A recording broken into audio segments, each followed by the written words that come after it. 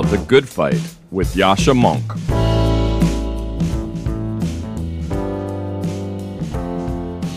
Hi, everyone. My name is Madiha Afzal. I am a fellow in the Foreign Policy Program at the Brookings Institution, and I recently published an article on persuasion titled Biden Was Wrong on Afghanistan. This was a response to a compelling piece by my colleague, John Rauch, who wrote a piece titled Biden Was Right on Afghanistan. 20 years after America removed the Taliban from power, it is an agonizing outcome that in August we saw the Taliban return to power. And it's especially agonizing given the enormous costs of the war. Of course, this is US and NATO troops who lost their lives. This is money spent, but this is also the scale of the destruction and loss of life in Afghanistan, of both civilians and Afghan security forces. Many have looked at that and said, if we could not defeat the Taliban in 20 years, how could a few more months or even years make a difference? And many who think Biden was right to leave say we would have been mired in Afghanistan indefinitely. And as I mentioned earlier, my colleague John Rauch made a compelling case along those lines, and I'm sympathetic to that argument. Biden's decision was a very, very difficult one.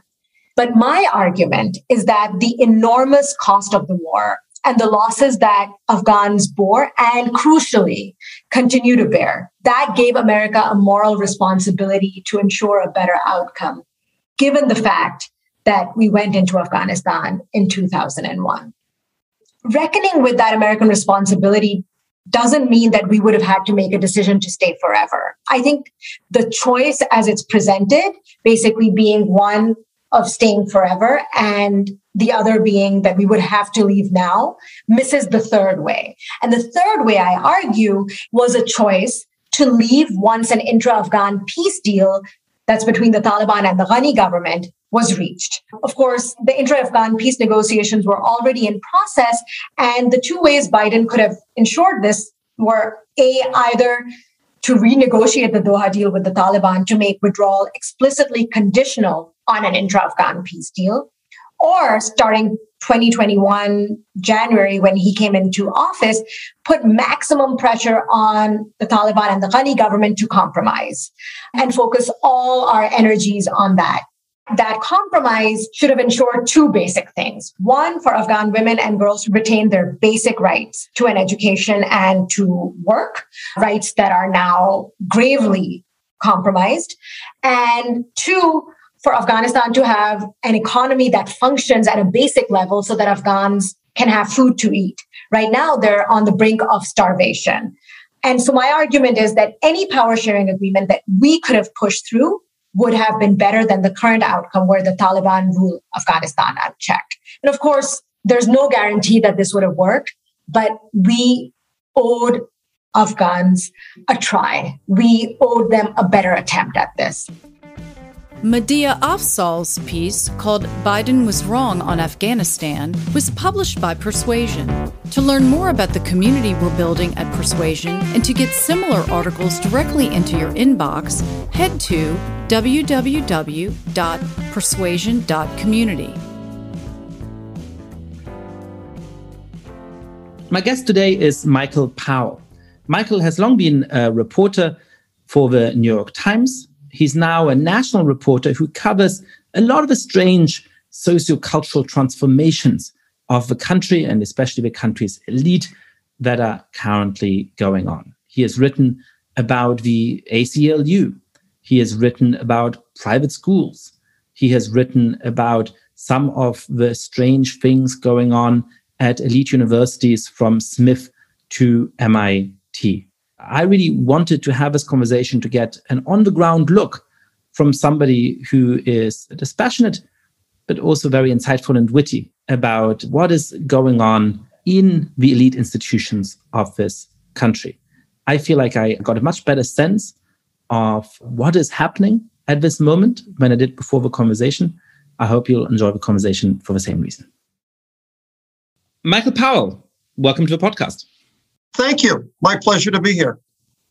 So I've really been enjoying your reports from around the country, and I thought that you might be able to help me with something that I've been struggling about, which I've been thinking through, which is that every time you get a story about an attack on liberalism, and part from the right, but also from the left, it is dismissed by partisans as, this is just a crazy story. You're just nitpicking the most extreme examples. This really isn't a broad phenomenon going on in the country. So I guess I wanted to get your sense of, are all of these stories that you've been writing about on the right and on the left, in different parts of the country, in academia, but also outside of academia, do they add up to a bigger picture? Yeah, that's a great question. And I guess out of self-interest, but also because I truly believe it, I think the answer is almost certainly yes. Some time ago, I guess it was about 7 months ago, I did a story on a particular case at Smith College, an elite liberal arts school in Massachusetts. And for that, I spoke to, must have been at least 15 faculty, of whom all of them tenured. I think, as I recall, 3 of them went on the record. With perhaps one exception, none disputed that there was an illiberal stream running through liberal higher education these days, and specifically at their school. And I should say almost all had particular tales to tell, not all hair curling, these were not people being cast into the wilderness, but it was quite striking that I'm talking to, in almost all cases, senior tenured faculty, and none were willing to go on. People who were untenured, I very much understood, and they wouldn't go near talking on the record. And I thought to myself, well, this is a fine liberal institution, an elite liberal institution, and this isn't good. And it was interesting, after the piece appeared, it was on a particular racial incident at Smith, the president, as I expected might happen, denounced the piece, denounced me, and went to a faculty meeting. And I had one of the faculty members call me a few hours afterwards, and she was chuckling, and she said, well, you'll know that, and she named a number of people who stood up and denounced the piece. And several of those were people I had talked to who had given me, kind of chapter and verse on the problems that the university was running into on these very issues. So I took that as a bad sign on this kind of the state of health at many of these institutions. I mean, this is the thing that strikes me about my experience in the States today versus 10 or 12 years ago when I arrived, but also about the contrast between America and Europe. I mean, I remember feeling when I was doing my PhD at Harvard that there was people with very different political views within the graduate student body and within the faculty at the time, and that they didn't feel constrained in expressing their opinion. And those weren't bigoted opinions, they weren't terrible opinions. People had significant disagreements with each other, but I didn't feel that people were afraid to speak out. I've been really struck being back in Europe for a few months, but I haven't had anybody say to me in those months, of course I would never say this publicly. And I suddenly realized that this is a phrase that I now hear more or less every day in the United States. Again, often from people who are very much on the left, who are very progressive, who supported Bernie Sanders, who are deeply engaged in the fight against discrimination and so on. And yet there are positions that are perfectly reasonable that they would be afraid to say it publicly. So when did you start feeling that kind of cultural transition? I mean, how is it possible that in a free country, these professors are telling you what the college you did was terrible and an embarrassment, and then they have to stand up in front of their colleagues and denounce a piece that describes that? It's a great question, and I've only started really writing on this in the last, year and a half. However, having said that, I'm number one, of course, part of our culture, and it's interesting, I was writing a sports column, actually, for about 4 or 5 years before this. I'm kind of bounced all over the place. And the Times being the Times, it's a sports column in which you can write about, all sorts of social issues as well. And I started to come across this when I was looking at Title IX abuses, which were, frankly, in some cases quite spectacular. And I was struck that in doing that reporting, and so now this is casting back 4 or 5 years, I was running into the same problem, that lawyers handling the cases were perfectly willing to talk to me. But when I would try to talk with professors and others on college campuses, people were very leery of it. Feminists were leery of it, and I should say with some spectacular exceptions. I mean, there are people who have been very forthright on this question, that is from the liberal feminist community. Without a doubt, again, it just feels to me this is a stream that runs quite strong through our culture right now, and not simply at universities and colleges. But of course, that's where it sometimes most obviously manifests itself.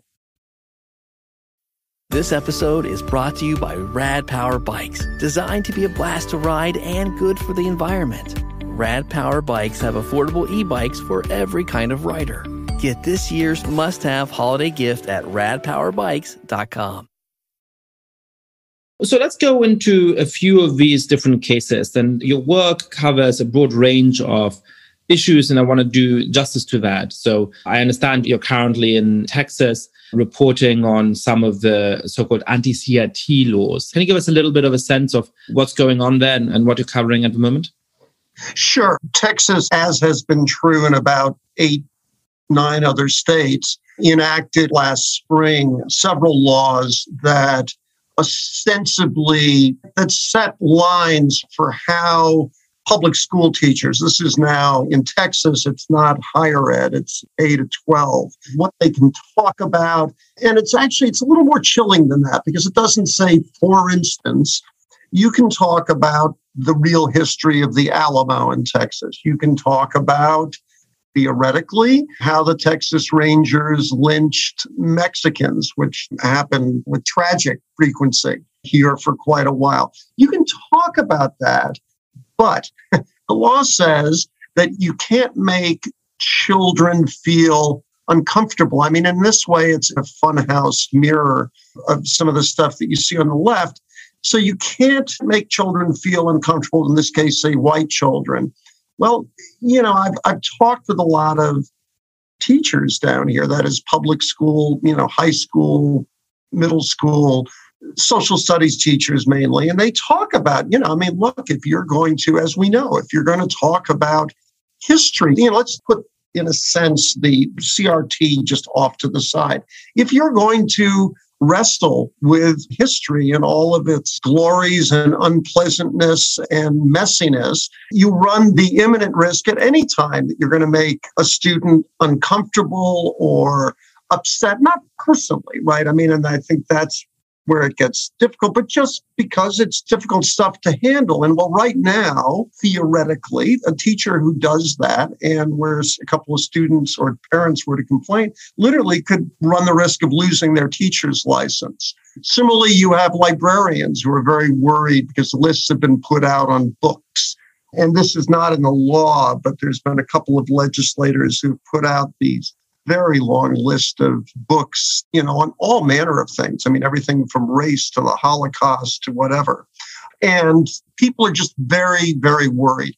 It's a bad place for free inquiry right now. I know you're not sort of primarily an education reporter, but what can you tell us about what is actually taught about issues like race in public schools across the United States? It's so difficult to talk about this because the local control is so strong in America that, what you're likely to be taught in a school district in New York City is so different from what you're likely to be taught in a school district in Alabama.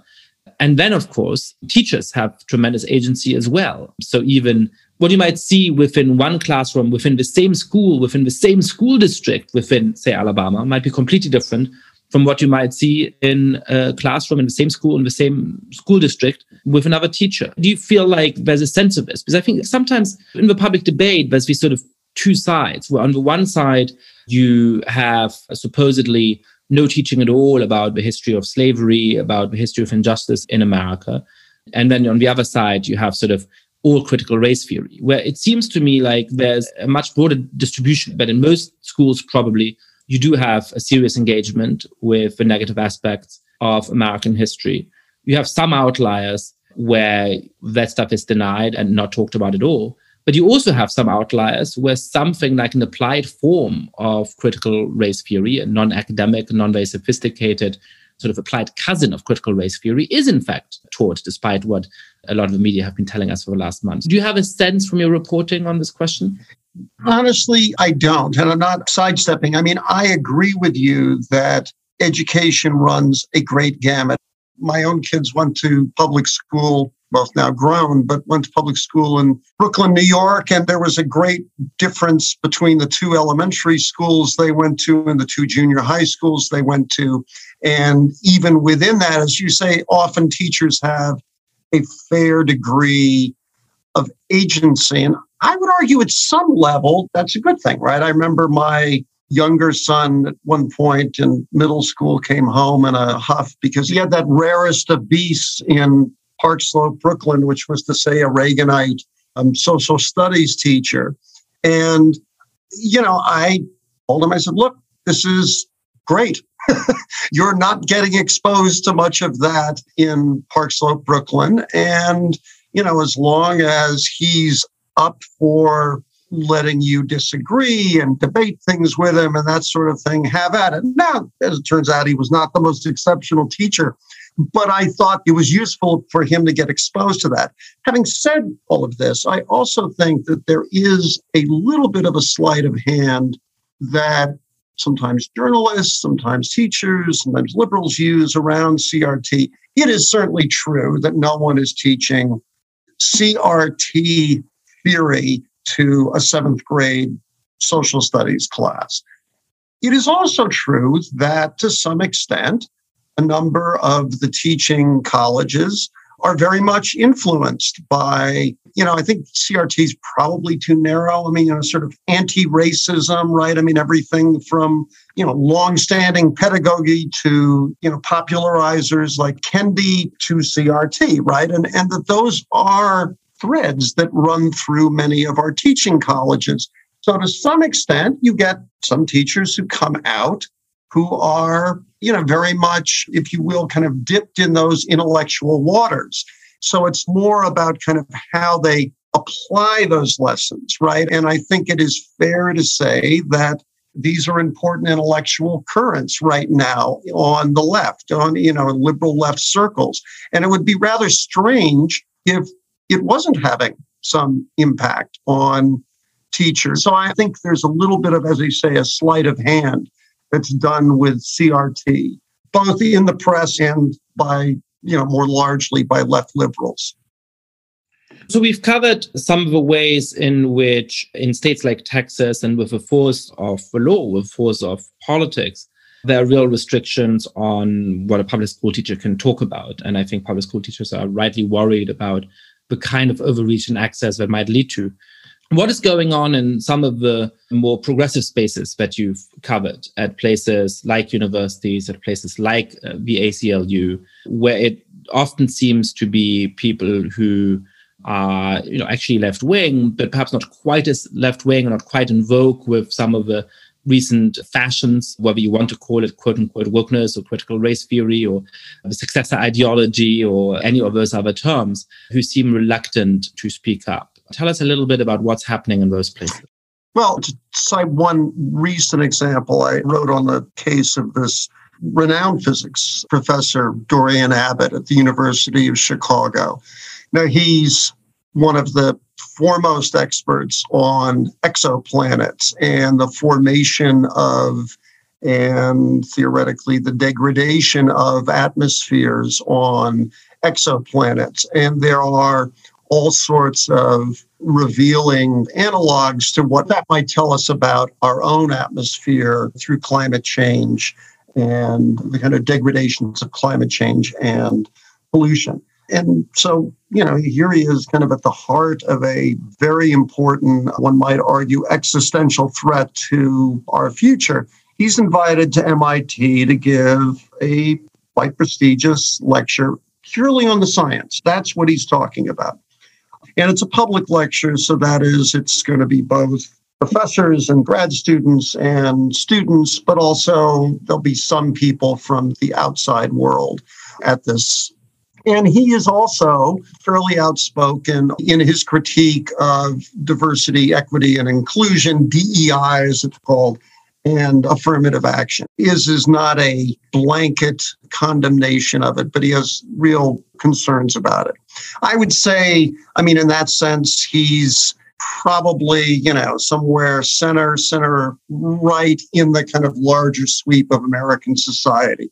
But, certainly if you look at polls, this is very much a mainstream dialogue. Again, that doesn't imply that it's either right or wrong, but it's actually a mainstream position, not just in the country, but also among different demographic groups. So when you ask people, Pew had this question, something like, should companies and universities base hiring decisions exclusively on merit, even though that might decrease their diversity?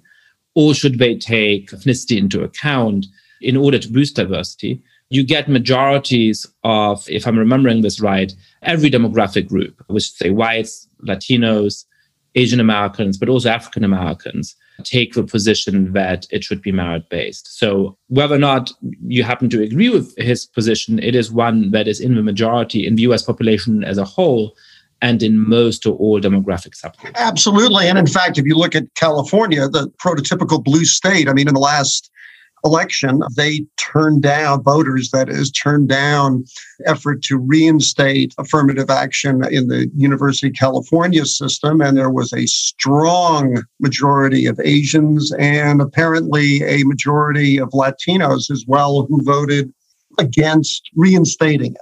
And the only reason I mention that is, so in other words, this is not, if you will, a William Shockley. This is not somebody who holds extreme right-wing views. This is simply whatever one makes of his views, they're in some respects, not to insult him, but they are unremarkable. When it was announced that he was going to give a speech there, faculty and grad students really across the United States reacted with outrage and peppered MIT, which of course is one of the high churches of science education in the world, really, with all sorts of objections. How can you have this man? You have a DEI policy you've put in touch. It's hypocritical to invite him. This is going to be damaging, and the words you often hear, this is harmful, this creates harm. And MIT, I think rather remarkably, backed down and decided they weren't going to do the lecture this year. Said, well, he can come and address the faculty at some later point in time, but not with this prestigious lecture. And it was, I thought, a quite remarkable moment. And one of the things, and I think this gets to kind of the larger things that I see, is that I talked to several faculty who had gone on Twitter to denounce Abbott and say that MIT should cancel his speech. And they were remarkably strong in simply saying that, there are limits. They said, well, no, I believe in free speech, but I believe in consequences for free speech. And that, doesn't give you a right to talk wherever you want. And perhaps I'm dating myself, but I grew up on the Upper West Side of Manhattan, a very, very liberal neighborhood. And free speech was kind of a holy of holies at that time. It was kind of seen as the founding stone of liberal in the broadest sense of society, but also liberal in the particular way it was thought of on the Upper West Side of Manhattan at that time. It was seen as a founding stone of the civil rights movement, of the anti-war movement. It's been quite striking to hear very liberal left professors saying, I recognize freedom of expression, but it's a value that's predominantly been exercised by white men. There's two striking things here, I think. One is the reason why I also decided to write about this Dorian Abbott example and why I think it's worth talking about, even though it's sort of one lecture and so on, is that the logic behind the cancellation of his talk essentially facilitates, a kind of professional blacklist where it's not even that, a professional provocateur like Milo Yiannopoulos comes to Berkeley and wants to talk there and people say, look, he's going to say these disgusting and provocative things on our campus. We don't want him to talk here. No, I'm an absolutist about these things. And I think that nobody has a right to be invited to campus. But once somebody has invited them, you should never give in to the heckler's veto and you should make sure that you can have an orderly protest against the speaker, but also allow the event to go forward. But what's striking about the Abbott case was that it was him expressing his opinion in the pages of Newsweek, a national magazine, on an unrelated topic.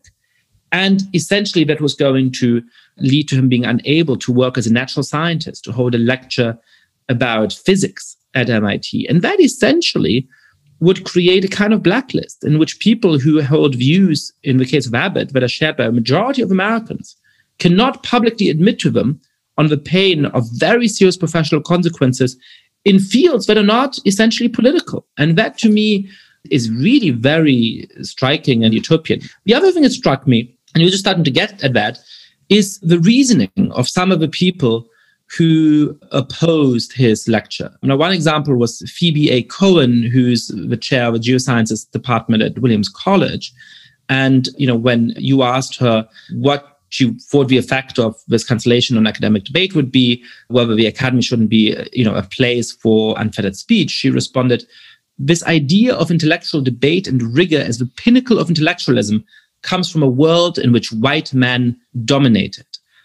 That's remarkable, isn't it? Yes.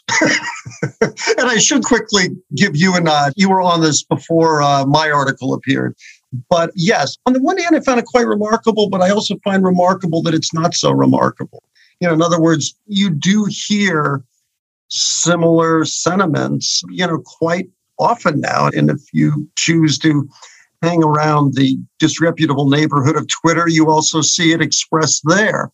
But yes, we're at a remarkable moment. And of course, there was a coda to that, which was that a very prominent physicist at University of California, Berkeley, went to his colleagues and said, well, this is an important moment in sort of free speech and science, and we need to invite Abbott out here to talk to us, to make essentially a statement of kind of where we stand.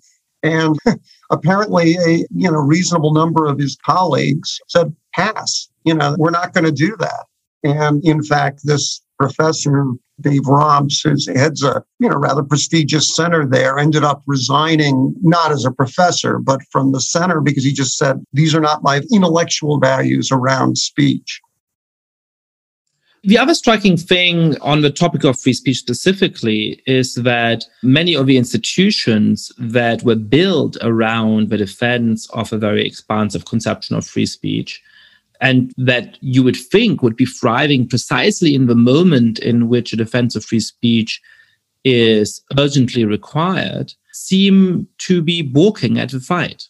At the ACLU in particular, there is a really roiling internal debate between people who want to live up to what the historic mission of the organization has been, and people who, it seems like, want to turn it into a progressive organization that will decline to defend free speech when it is offensive. This one was a story when I took on this beat that I wanted to do because I had been hearing about this from friends for a long time.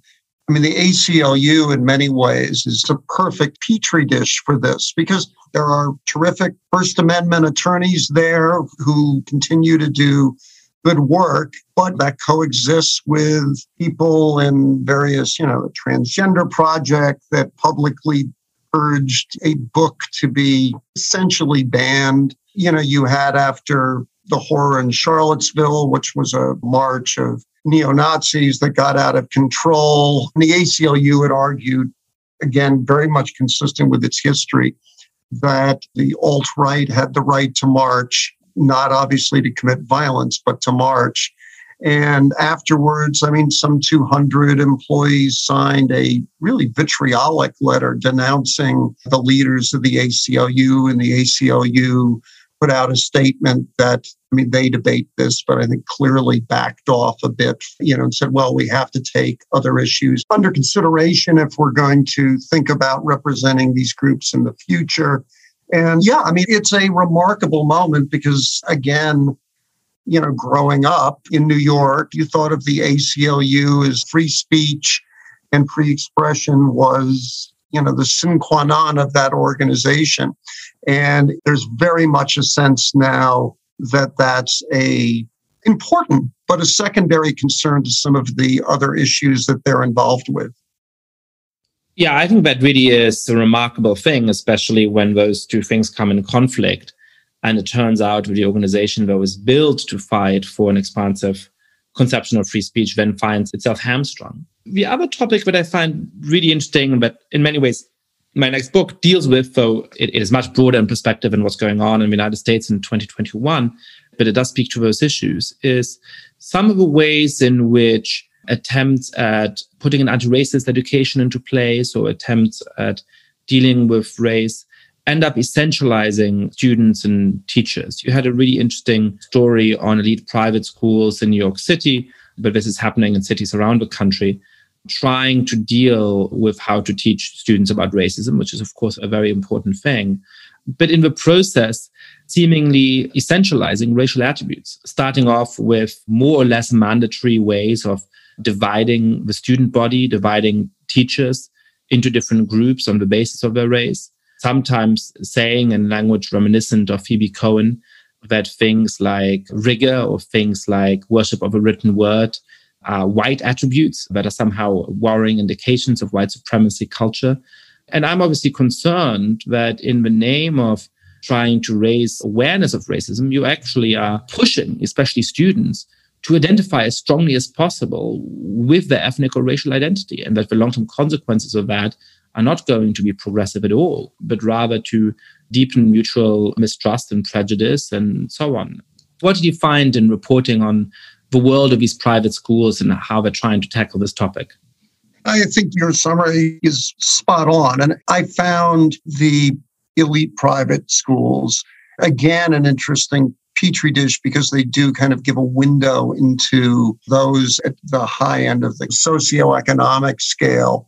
And like you, I mean, I was struck by this notion of the written word. I mean, I think of myself as a kid, I mean, the discovery of, and with the help, frankly, of public school teachers at the time, the discovery of James Baldwin, of Richard Wright, Claude Brown, or I remember Man-Child on the Promised Land. I mean, all these things. I mean, the notion that we would say that the written word is the exclusive or the main domain of white men or women is just profoundly ahistorical. It's, in my view, I mean, condescending and demeans, I mean, just the extraordinary effusion of Zora Neale Hurston. I could kind of go on and on. I mean, of, Black writers from India, writers. I mean, there's just, African writers, Chinua Achebe. I mean, it's just, to me, it's sort of an extraordinary moment. And it's like, really, you want to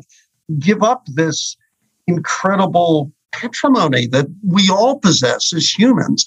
I think what's really striking about this is that there's, often been pushed back against various forms of progressive policy under, the accusation that something is reverse racism. And I think that's a really complicated charge, which may sometimes be true, but is often wrong. It's the idea that in the name of trying to make progress, you're actually starting to discriminate against white people or something like that, groups that are not historically been discriminated against. What's really striking to me about these examples is that it's not reverse racism. It's just racism, right? This is just saying Black people aren't interested in intellectual rigor. Black people aren't interested in the written word. Black people aren't interested in objectivity. And that is not sort of in an attempt to overcome historical injustice, treating Black people better than would be fair, or in some kind of way being sort of overly complimentary of them. It is in the name of anti-racism ascribing an intellectual deficit to Black people in a way that, in my mind, is and will always remain just straightforwardly racist. Yeah, well, I mean, that's certainly an argument that is made against these sort of approaches. And I think we live in a moment when certainly in those private schools, but you also start to see it now in corporate settings as well. This notion that folks should be divided into affinity groups, the better to wrestle with the particularities of their race, which of course is a social construct to begin with. All of the schools actually I looked at, that is, and these were all in Manhattan and very elite schools, roughly $60,000 a year private schools. The white kids and faculty are herded into a room, to talk about so-called white problems. I mean, I went to a private school for 2 years as a scholarship kid, and I'm a white guy. I felt, very much kind of apart. This was a very financially elite student body. So, I understand, there's going to be a natural desire at times to, if you're one of the few, let's say, Black kids at a predominantly white school, it seems to me perfectly natural that you'd want to occasionally compare notes with other Black students and likewise across the spectrum. But this kind of enforced identity seems to me a strange thing. And if I could just last, my own sons, I know I've talked a lot about this with them. Your best conversations are when you get together with Black and Latino and other friends and you're talking with each other. And that isn't to say this is not a kumbaya moment. These can be, if you will, deep conversations. Again, we're at an interesting moment in American society. Yeah, the distinction to me seems to be, as a philosophical liberal, that obviously individuals should be free to self-assemble in groups, and often they will do that in groups that are structured around the lines of religion or ethnicity. And, that's part of a free society. Now, students aren't entirely adults, but we give them a lot of freedom to decide whether they want to pursue dance or chess in their extracurriculars or their interest groups. And in the same way, I'm completely comfortable with the existence of affinity groups in middle schools and high schools, in which students can choose to spend time with people of their own ethnic background, of their own cultural background, of their own religious background. That is fine. Where I really start to worry is when this is facilitated in a way that becomes, in effect, mandatory, even if sometimes technically it is not mandatory, by the school. If a school with its authoritative voice tells 16-year-olds or 12-year-olds or sometimes 7-year-olds, the most important thing about you is the color of your skin, and off you go into this group to be with people of your kind. That, to me, seems really worrying and counterproductive. Yeah, that crystallizes the question. This is what I wrote about in the piece, was exactly that tension.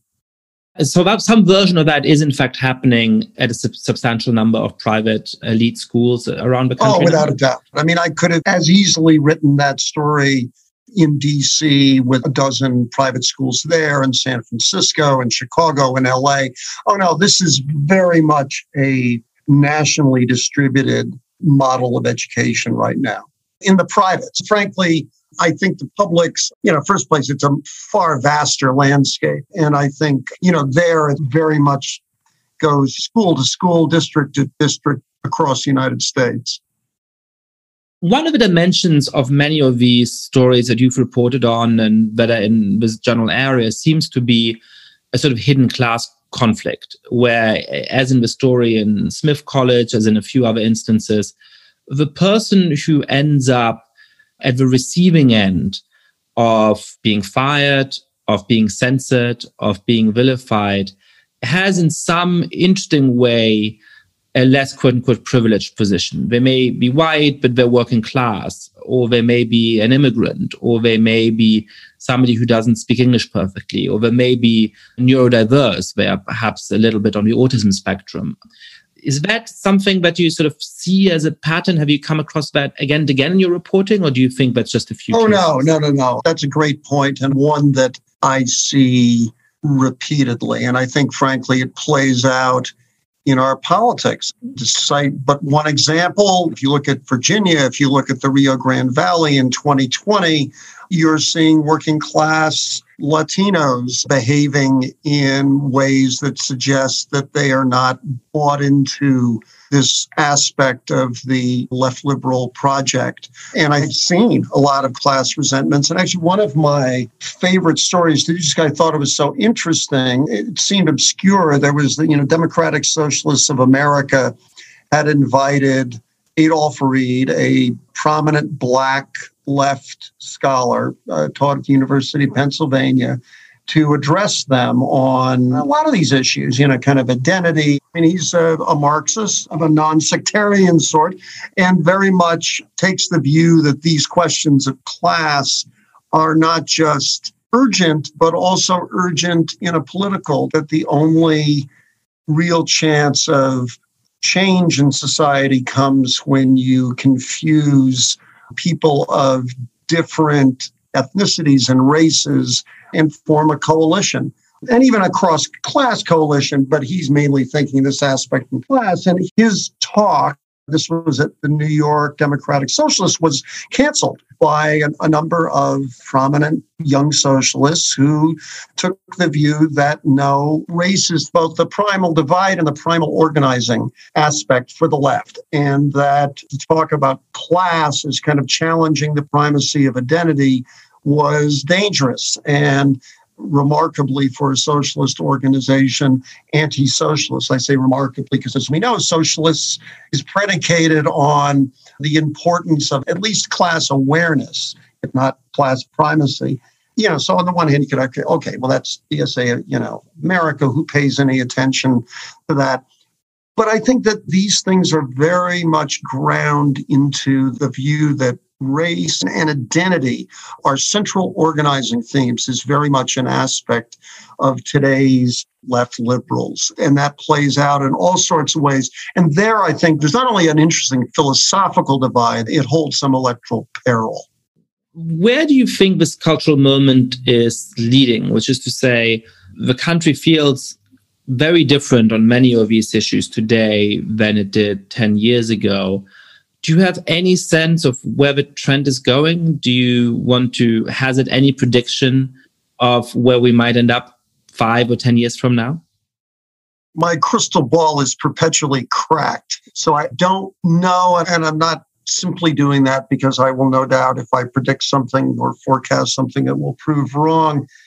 I think that one of the things I've been struck by in writing on these subjects, and I've certainly tried to engage with all sides in these disputes, and there is a great reader interest in stories like this. And this is not to throw out my arm patting myself on the back, it's simply to say, if you write about these subjects, and I know colleagues have had the same experience, you get an enormous response. And I think if you go, say, through the comments on the pieces, which often run into the thousands, you see people, I think, would be clearly identified as, liberals with a great diversity of opinion on questions that we're often told, or that where the argument, I should say, is often made that there's really not a lot to discuss here, that this is much as with Dorian Abbott and affirmative action. This is settled. This is bad thought. This is dangerous thought. This puts us at harm. And I think you see, if you look at those comments, a great diversity of thought and, frankly, opposition to the view that this is all settled.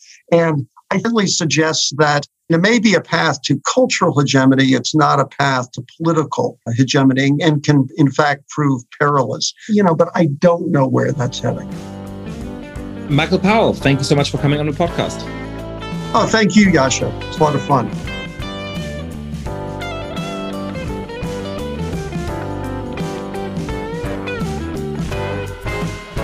Thank you so much for listening to The Good Fight. Lots of listeners have been spreading the word about the show. If you too have been enjoying the podcast, please be like, rate the show on iTunes, tell your friends all about it, share it on Facebook or Twitter. And finally, please mail suggestions for great guests or comments about the show to goodfightpod@gmail.com. That's goodfightpod@gmail.com. This recording carries a Creative Commons 4.0 international license. Thanks to Silent Partner for their song, Chess Pieces.